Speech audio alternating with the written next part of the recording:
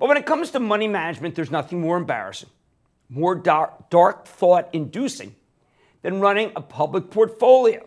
Because at any given time, you're going to feel the pain of a wrong move, far more than you will feel the joy of a good stock pick coming home. There's a reason why you never get this kind of behind-the-scenes look at what goes on before trades and after trades from anyone else. And the reason's simple. It's just too mortifying when it's bad. But how else can I teach you how to manage your own money, the true purpose of the product, if I don't show you the truth about the pain? How else can I answer your fabulous questions, respond to your amazing feedback that we get? Hundreds of people tell us what they want. How can I analyze what went wrong if I don't admit that it was wrong or don't show it? Am I supposed to say it's early?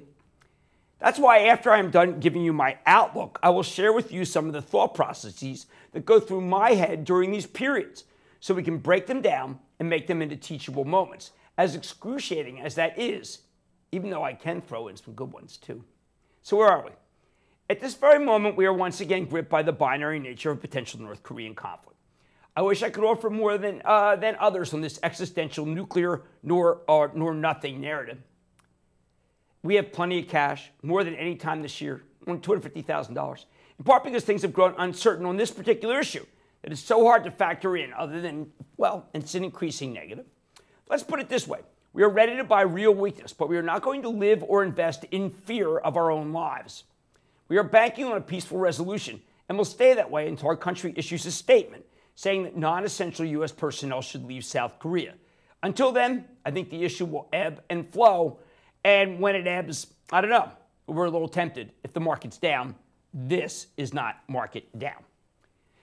We will be as ready as you can possibly be in these instances. Only way to be ready? Cash. That's the best hedge. Yes, gold, if you have to. We're not selecting gold right now. It's not acting as the hedge that it should be. Long term, you know I do like gold. Now that we are almost through earnings season, it's become clear that the only thing that's really working in the U.S. equity market's favor is management skill at individual companies, management skill alone.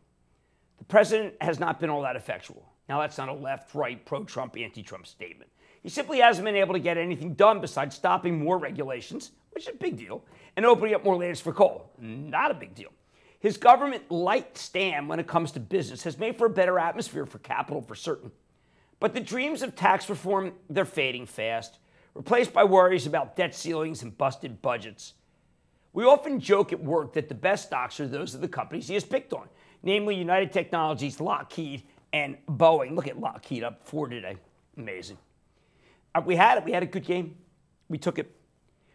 You can't select stocks forever basis on that kind of worry, although I do like all three of those.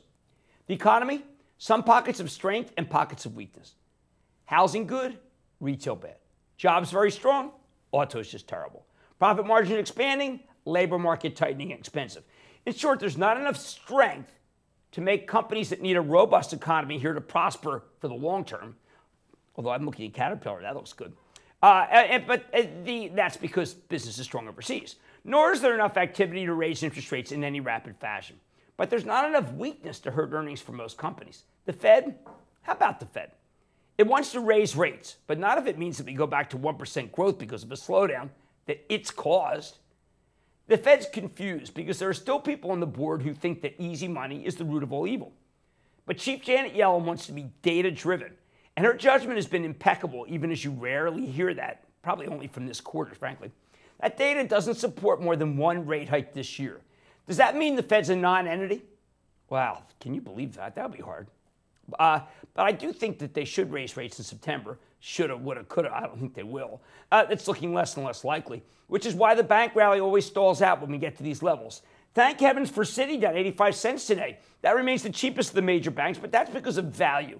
Its tangible book value is right around these levels. So every share of common stock purchased by Mike Corbat, a favorite of mine, is good for the earnings per share.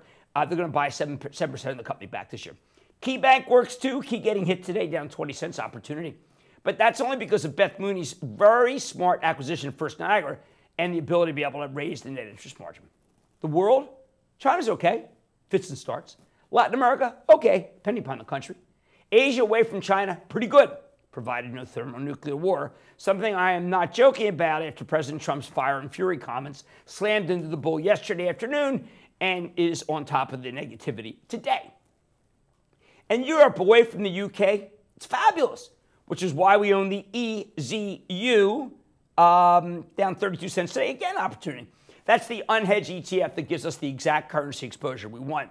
Remember, we are big believers in the euro, even though I think we're the only ones. I think it goes much higher.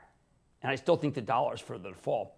That's really helping the earnings of our international companies. As anyone who's on the fabulous PepsiCo quarter knows, that was a good conference call. So where does this leave us? It leaves us trying to find companies with the best earnings surprises or the possibility of good catalysts down the road.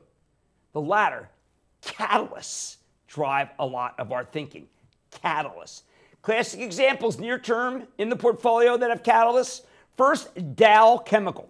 When it merges with DuPont, which will happen at the end of the month, we will get some Dow DuPont, which will then split into 3 companies. That will not be the end of the value creation, though. I believe the new CEO of the combined companies, Ed Breen, will push for more opportunities to create wealth through more spin-offs, as he did with Tyco.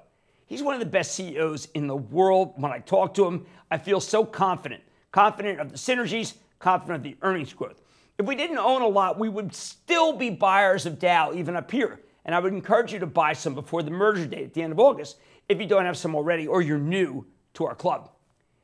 Catalysts like NXP Semi, let's see, off 19 cents today, but where we urge you not to tender and for once held on to a takeover stock, we always sell them instantly because we simply believe from the get-go that the company is being undervalued even by its own management. We are confident that ultimately Qualcomm, the suitor, will have to pay more to get the deal closed. Perhaps as much as $5 more. After all, if it is sold at $110, that's Qualcomm's bid price, that would be at 15 times earnings. It's less than you would pay for Texas Instruments or Analog Devices right now, and that's without the control block. This stock would be higher without the deal. So we do not tender, we hold. Catalysts like Danaher, DHR, we're itching to buy that below 80. We believe that management will not let another quarter go by without fixing the one ne'er-do-well division it has, the dental division. I feel even more strongly about this after talking to Stanley Bergman yesterday from Henry Schein, the largest in the sector. And by the way, they sell Danaher stuff. See, it's hurt Danaher twice. And the reason why historically Danaher is a great company and a great stock is because management doesn't tolerate screw-ups. Call us patient, even if it is unnerving at times. I feel even more strongly today that they will do something soon to help the situation after I've interviewed Bergman. The segment's just too hot, too soft. The whole dental segment, whether it be Sirona, Dentsply, everything but Align, which is really good, but that's a millennial play. It is too soft for Danaher to keep holding on to it. This stock would be in the 90s instead of $80 if it didn't have that darn dental business. How can they not get rid of it? Catalysts like Activision Blizzard, which even as it is the most stable game franchise out there, with the exception of Take-Two's Grand Theft Auto, is supremely undervalued, even up here, because of the phenomenon of esports, of which I think it is ahead of Take-Two, even though Take-Two is the NBA. Right now, esports gamers, where you watch other gamers play each other, has tens of millions of fans worldwide. Korea, China, US, Europe. And it's only growing in popularity by the day. While League of Legends, which is owned by Tencent, which doesn't officially trade here, is currently the dominant esports game, I am confident that Bobby Kotick, the incredibly hard-charging CEO of Activision Blizzard, will make his Overwatch, with 30 million players, the rival to the League of Legends when it comes to esports. Right now, he is setting up the league, and there are big-time owners of teams like the Crafts. How smart are they in New England? There will be sponsorships, tons of them. I got that from Logitech, which is doing them already. There will be an explosion of adoption. Do you know what? There might even be an esport team in a few years at every major college. NCAA scholarships. In the meantime, Crush, Call of Duty, those franchises, they're doing quite well. So are many of his games, all part of the stay-at-home economy you hear me talk about so often. But the news flow out of esports has a chance to move the stock every time, which is why we are so excited about this new position.